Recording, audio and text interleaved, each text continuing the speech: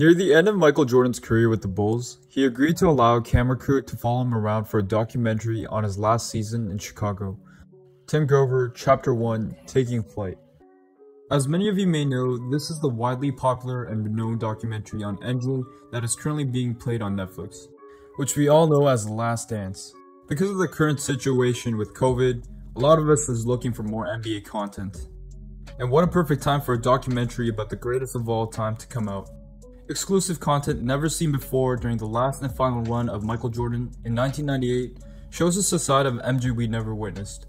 It's really hard not to get excited for this documentary every week. Camera crews were with him for almost 24/7 of his life during that season, and early one morning the camera crew was at MJ's house for a rare glimpse of Jordan's gym session. Yeah, MJ working out, not surprising, but what I'm surprised about is how rare MJ workout videos are on the internet. And I'm not talking about MJ's hoop sessions, I'm talking about him working under a barbell and lifting weights.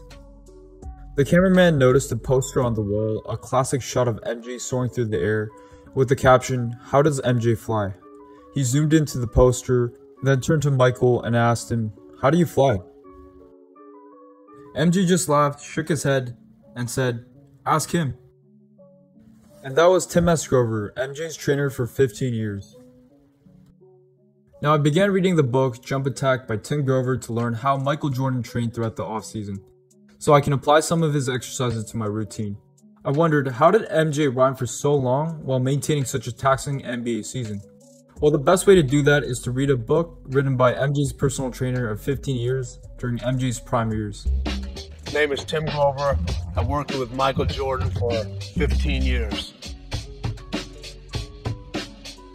Everyone knows me as his trainer, but my official title was a sports enhancement specialist.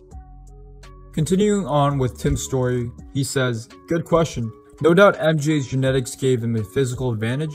He has those huge hands and long limbs and predominantly fast twitch muscles that allow him to do extraordinary things. But contrary to popular legend, he's not a freak of nature." What did Tim Grover mean by that? You mean the great Michael Jeffrey Jordan is not a freak of nature? The meaning behind Tim's statement is that to give credit to MJ's accomplishment and accolades to his genetics is grossly misrepresenting the reason of his success. Just like the future greats such as Kobe and LeBron, it isn't their once-in-a-lifetime genetics that built their success, but their commitment to becoming the best. It was their mental toughness that exceeds far better than their peers, and their work ethic that is the main reason to their success. So if the trainer of the GOAT is saying the reason to MJ's success is not the genetics, but hard work, why not just do it?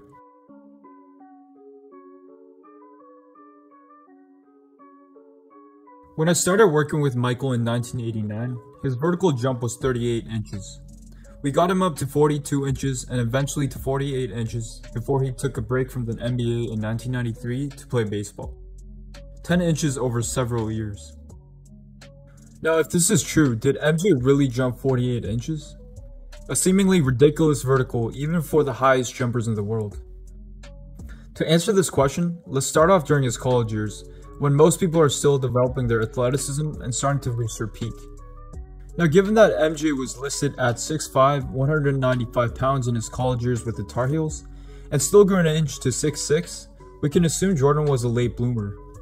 This is also backed up from the fact that MJ grew from 5'11" as a sophomore in high school to 6'3" in his junior year, and progressing to 6'5" into his college years. On March 1983, during the final regular game of that season, North Carolina played against Duke.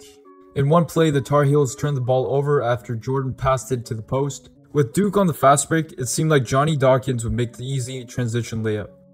But of course, out of nowhere, there was Jordan flying up to the lane and getting up so high that he hits his head on the backboard.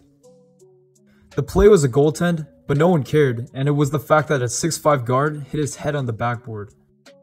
Now for a 6'5" guard to do what Jordan did, how high did he jump? Well, we know the height of the rim is 10 feet, and the bottom of the backboard is 6 inches lower, giving a height of 9 foot 6 inches. Michael was 6'5" or 6'6", so based on simple arithmetic, 9'6" minus 6'6" gives us 36 inches. So Jordan was at least jumping 36 inches, and no one can refute this based on the video. Also, when someone is going full speed down the lane, just like Jordan was, vertical speed is not the only speed at play, and some of the energy is going horizontally. Therefore, MJ didn't even jump his highest. And if you study basic high school physics, you know that kinematics shows us that you don't jump as high if most of the speed isn't directed vertically. This is on the assumption that you're applying the same amount of force to the floor or getting off at the floor at the same initial speed. Naturally, running jumps require some horizontal speed alongside vertical speed, because of it being an inherently speed-based movement. This is better explained by comparing long jumpers and high jumpers. Athletes competing in the high jump focus on converting or translating their horizontal speed into vertical speed. For long jumps, they try to maximize the direction of force they need to apply on the floor, which will allow them to travel the furthest. Ilya Ivanuk is a great example of why high jumpers can be great dunkers using the vertical. High jump is a sport that can easily translate into single leg dunking. This is because high jump is a sport that focuses on getting the athlete's center of mass to the highest point. So the fact that Jordan had a lot of horizontal velocity in his jump, he was likely not jumping as high as he could. Regardless, he was able to hit his head on the backboard, and even then he was slightly above the backboard. So in 1982, in his sophomore year with the Tar Heels, we can safely assume MJ was jumping at least 38 inches. But we know Jordan jumps higher than that. Surely he doesn't only jump 38 inches. At the age of 19-20, like most athletes, Jordan hasn't reached his full potential in his athletic abilities. Fast forward to Jordan's early years with the Bulls, the pre-Pippen era where Jordan literally had no one else to rely on and had to carry the Chicago Bulls. This was also the time where young Jordan competed in the dunk contest, where he could display his amazing leaping ability without the worry of defenders hitting him in the air and potentially injuring him. Jordan had many various signature dunks, including the famous one-handed cradle dunk, which he would often display during wide-open transition plays or his dunk contests. And also the famous lean dunk that, to my knowledge, no one is able to replicate in terms of style and finesse. Side note, I think this dunk perfectly represents Jordan's superior athletic and physical ability. MJ had the air control, finesse, and large mitten hands to land this dunk. What do you even call this dunk? A windmill leader dunk? That doesn't even fully encapsulate this beautiful dunk. He palms the ball instead of cusping the ball like the usual windmill dunks. And back to the dunks I was talking about. The famous but highly underrated dunk is the reverse one-footed dunk. Jordan starts off on the right side of the wing and runs up into the low post, jumping to the other side and finishing up with a reverse dunk. Now Jordan has replicated these dunks in all of his dunk contests in 1985, 1987, and 1988. Nothing really stands out until you appreciate the airness in slow motion. You'll truly be able to appreciate Jordan's leaping ability. What's interesting is that each year it seems as if Jordan was able to jump higher in these dunks. In his first year in 1985, he was able to get his head above the lower backboard, and in 1987 Jordan is able to reach his head on the rim, but ducks as soon as he is about to hit the rim. In 1988, Jordan is fully capable of hitting his head, but also has the ability to put his elbow into the rim.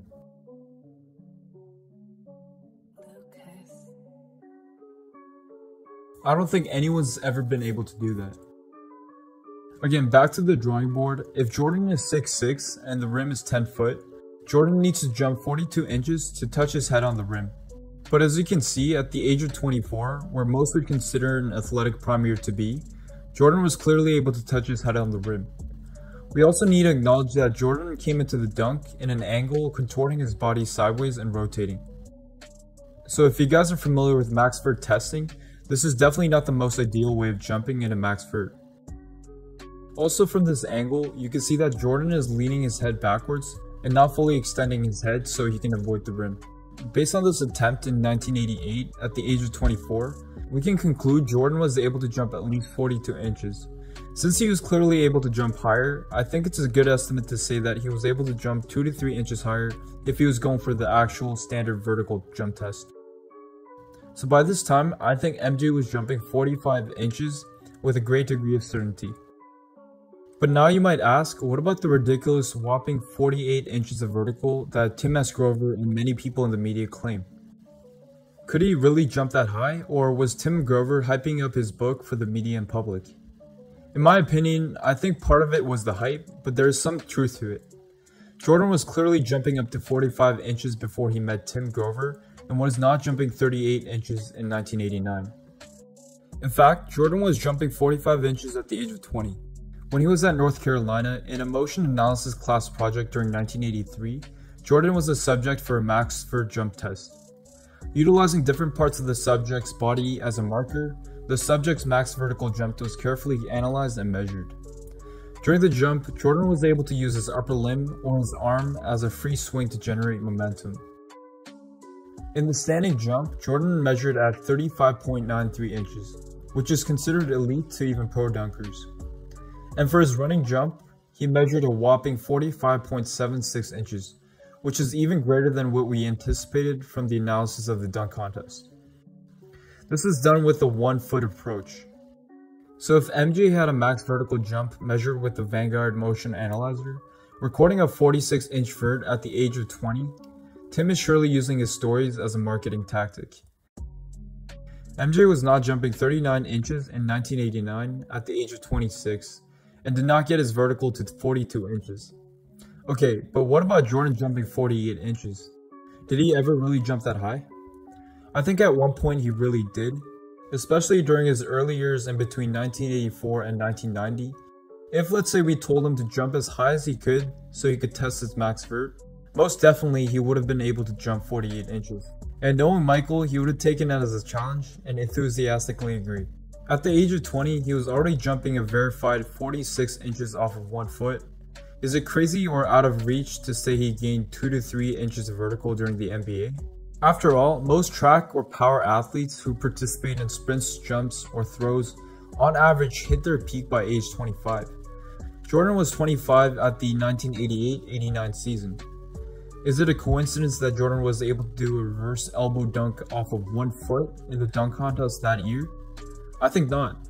And if we told Jordan then to jump as high as he could for a max vert, without a shadow of a doubt, I believe Jordan would have been able to jump 48 inches, if not even jump 50.